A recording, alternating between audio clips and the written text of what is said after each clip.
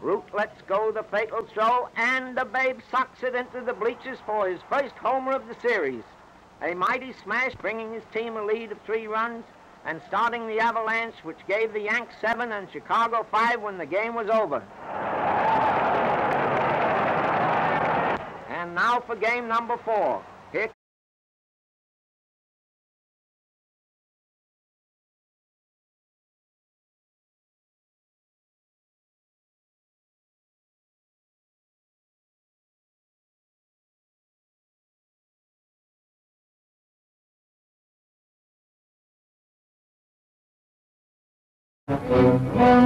That ball blazed like a bullet when he connected.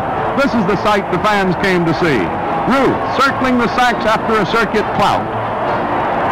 Ruth hit his 60 homers in 1927. Watch him, fans, as he swings around the bases. You're watching Diamond history. This was Babe Ruth, Mr. Baseball. The Babe was a metaphor for the big, broadening shoulders of America. Ruth himself once said, "I like to live as big as I can." In an era when our country was burgeoning with power, no one hit the ball farther and louder than Babe Ruth. No novelist Transformed baseball. He practically invented the home run. In 1920, he hit 54, a total no other team in the league could match. And he did it with an exhilarating presence. Face each other once again, and here it is. Into the spot called Ruthville, the right field stands, and the Bambino trods the circuit path with the old familiar music in his ears. But marks this indeed one of baseball's greatest days is its contribution to the Army-Navy Service Fund of more than $80,000. Yes, sir, it still takes the old-timers to do a bang-up job. back in Cleveland, George Herman Ruth hit his 500th home run. Babe took a vicious swing at the third pitch ball, and the bat connected with a crash that was audible in all parts of the stand.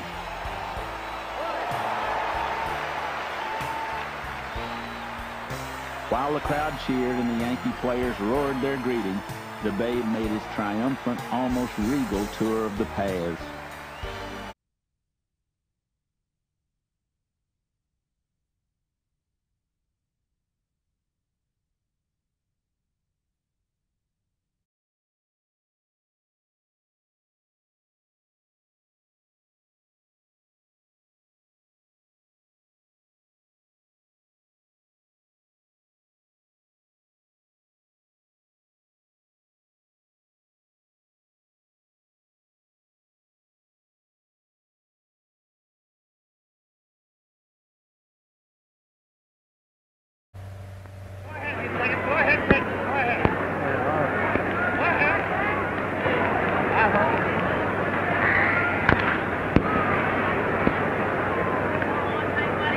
Go ahead, Bill.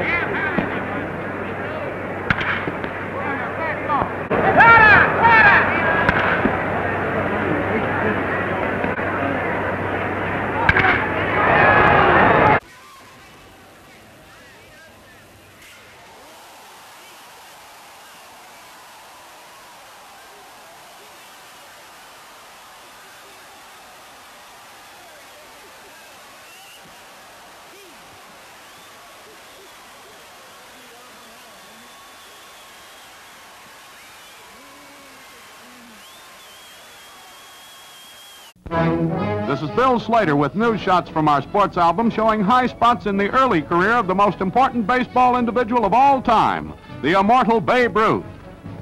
One of Babe's most unusual home runs, the Bambino slugs this one inside the park, races for the plate to beat the relay, and just hits the dirt before the ball. Wow, that was close.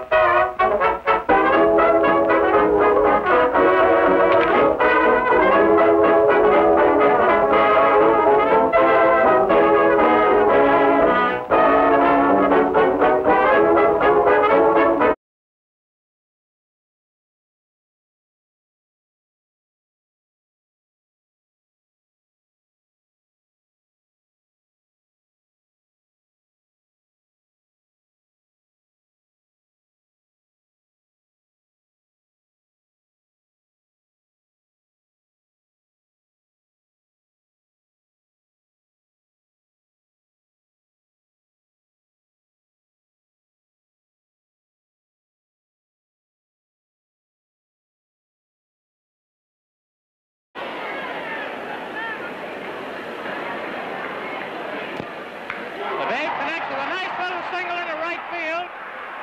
There he is, safe at first.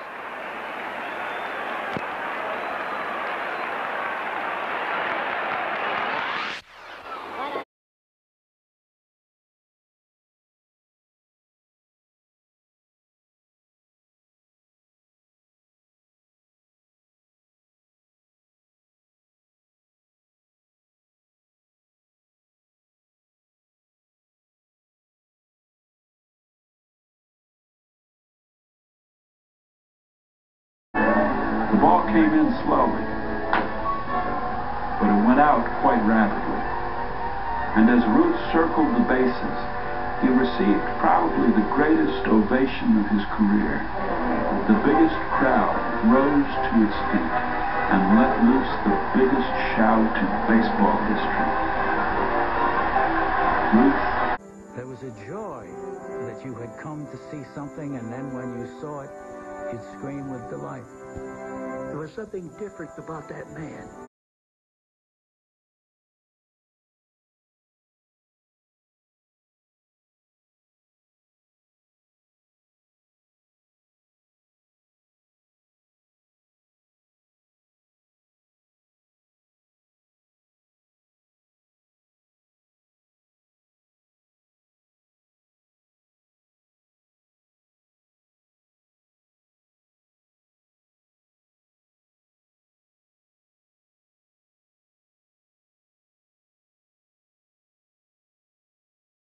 Out of the box, and by that time they were over there going crazy. The volume coming from the stands was so loud that some of the Cub players were running out of the dugout and cupping their hands around their mouths to make sure Ruth heard them. And then he makes his famous gesture. Well, I looked down at center field and I tore it. I said, I'm going to hit the next pitch ball right past the flagpole. Well, good Lord, must have been with me.